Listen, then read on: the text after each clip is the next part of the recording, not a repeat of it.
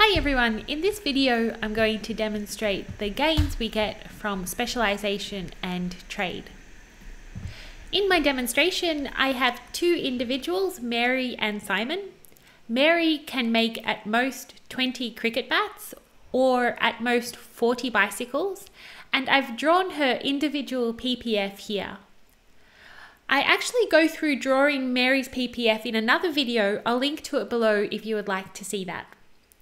Simon can make 15 cricket bats at most, or he can make 45 bicycles at most, and Simon's individual PPF is given down the bottom here.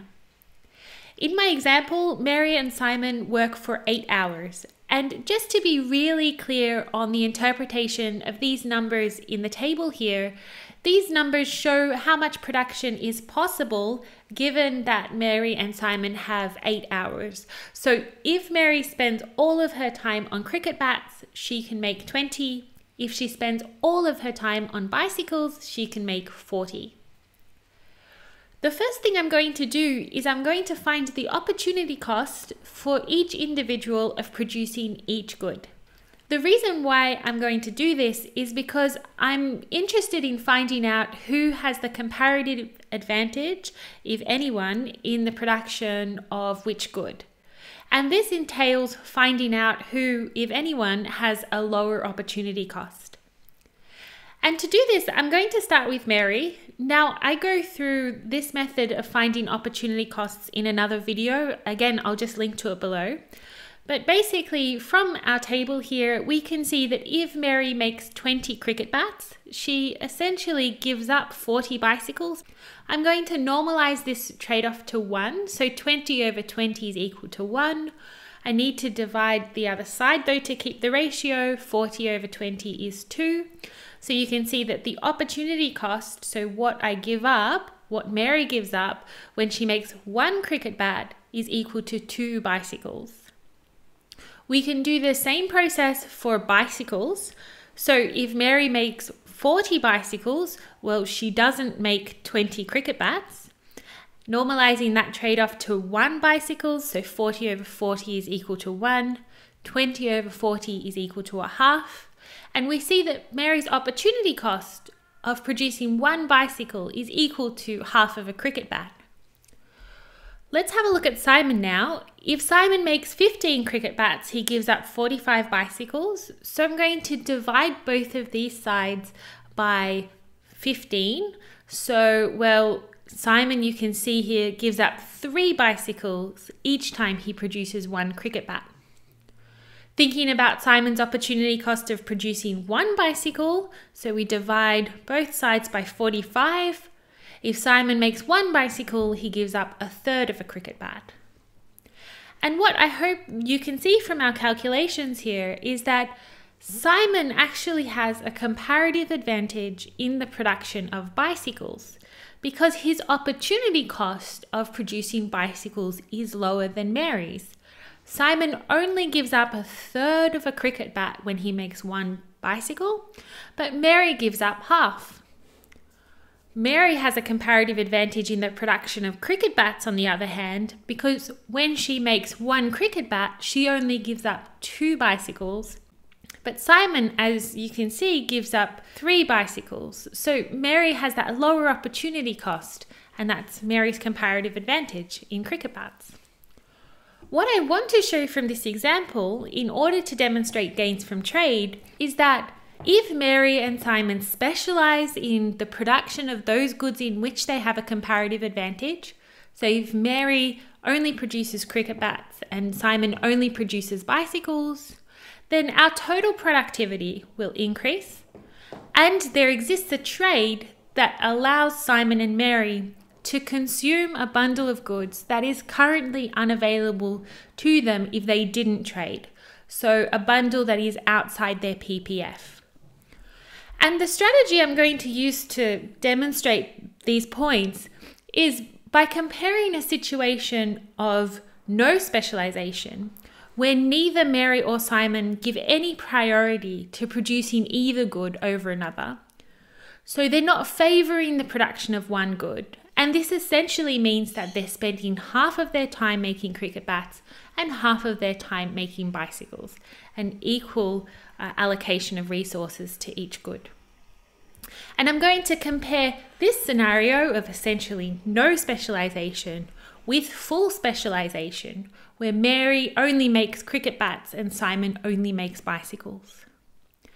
So I've got a new table here in purple, and this is going to record the pattern of production if Mary and Simon spend 4 hours making each good. So this is no specialisation. Well, we know from our original table that if Mary spends all her time on cricket bats, she can make 20. So it follows that if she only spent half that time, so 4 hours, she could produce 10, right? We know that if Mary spent the whole 8 hours on bicycles, she could make 40. And it follows that if she only spent 4 hours, so half that time making bicycles, then she could make 20. For Simon, if he spends 8 hours making cricket bats, we know he can make 15. So if he spent 4 hours making cricket bats, well, 15 divided by 2, he could make 7.5. In a similar manner, for Simon, if he spends 4 hours producing bicycles, well, that would be 22.5 because we know in 8 hours he can produce 45. So this table here shows the pattern of production if Mary and Simon just divided their time in half. On our PPFs, those points of production would be here. That's where they're producing, and if we assume that they consume what they produce, those bundles are their consumption as well. Let's now think about what would happen if Mary and Simon completely specialised in the production of those goods in which they have the comparative advantage. So we have a new table. Mary would only make cricket bats. So she would spend the whole 8 hours on cricket bats, and we can see from our original table that would mean she would make 20 cricket bats. Simon would only make bicycles. That would be 45 bicycles.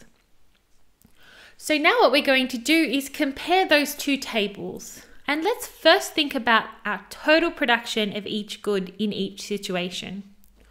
Well, when Mary and Simon didn't specialise, so they divided up their time 50-50, they made together in total 17.5 cricket bats, 10 from Mary and 7.5 from Simon. For bicycles, they made in total 42.5, Mary made 20 and Simon made 22.5. When we specialise, well, Mary made 20 cricket bats and Simon made 45 bicycles. So we can see, comparing each table, that the number of cricket bats that we've been able to produce has increased from 17.5 to 20, and the number of bicycles that Mary and Simon were able to produce has increased from 42.5 to 45.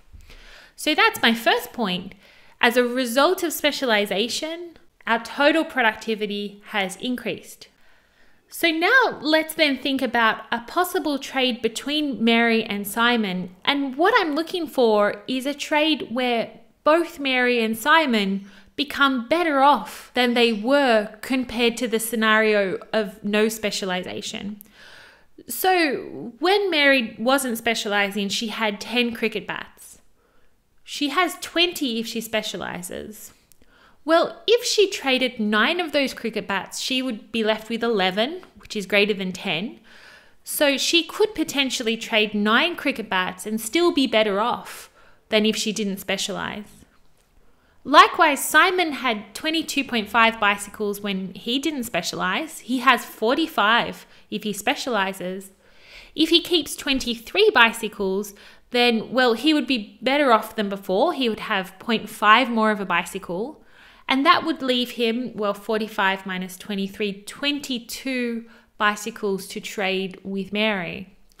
So I propose this trade. Mary trades 9 cricket bats for 22 bicycles. And if that trade happened, we would be left with this pattern of consumption here that I have in the blue table on the bottom left-hand corner. Mary would have 11 cricket bats and 22 bikes because she traded 9 of her 20 cricket bats for 22 bikes.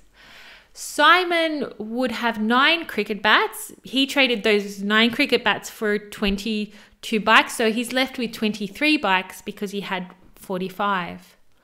And what I hope you can see is that this trade puts both Mary and Simon's consumption ahead of their consumption when they didn't trade and when they didn't specialize for all of the goods produced.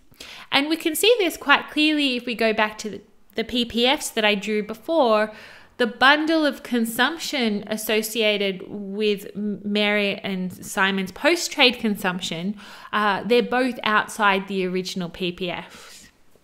And so that's it. It's a fairly fundamental argument in economics, and it's one of the reasons why we go on about comparative advantage and opportunity cost and trade and gains from trade. And I hope that it helped. If it did, please like and subscribe. Hope you guys are keeping safe and happy.